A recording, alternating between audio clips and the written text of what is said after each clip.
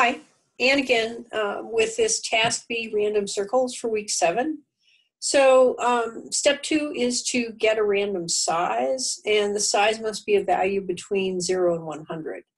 So let me just real fast show you how I would do this, because I think the way I do these things is always in more steps and with fewer code at a time than everybody else does it.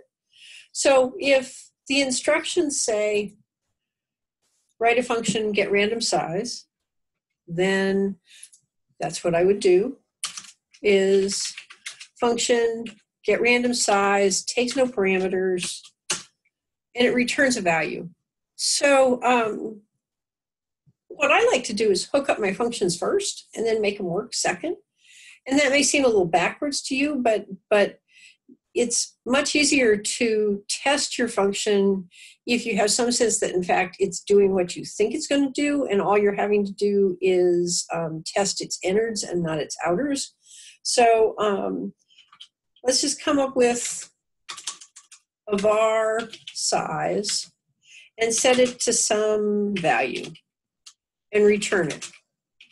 Okay, because again, the specification for this was that we should be returning an integer between 0 and 100. 66 is good enough and different than what we've had before. So now what I want to do is, outside my loop, I want to have a variable called random size. And inside my loop, after I pick the color, I want to set random size equal to random size by calling that function. And down here, the size is what gets passed to draw a circle as the radius. So instead of 55, we're gonna have a radius of 66. So it'll be a little bit bigger, and they'll probably overlap, and that's just fine. Okay. So now we're calling with a random color and a random size, but we're still putting all of these guys in a row. So if we run this page, I can't run the JavaScript, have to run, okay, save the JavaScript, run the HTML.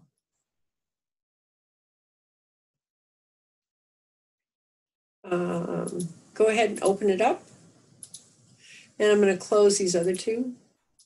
Okay, and if you remember what they looked like before, we had slightly smaller circles.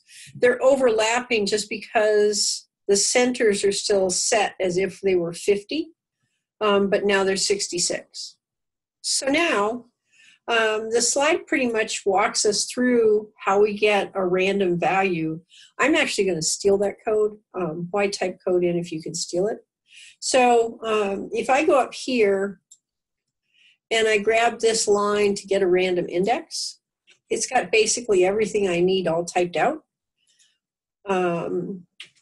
Except here, instead of a random index, I want a random size. And the slide tells us, if we go back and check on it, that if we want to generate circles with radii between 0 and 100, we have to actually multiply the decimal value by 101. To get decimals between 0 and 101. And then when we do the floor, that brings everything back to 100. And you'll have to work that out. You need to think about that a minute. But at any rate, so I already know get random size works, that if I can get a variable size here, I'm going to return it and it's going to be used well within my code. So now, the only thing I'm testing is whether this is going to give me a different size circle every time.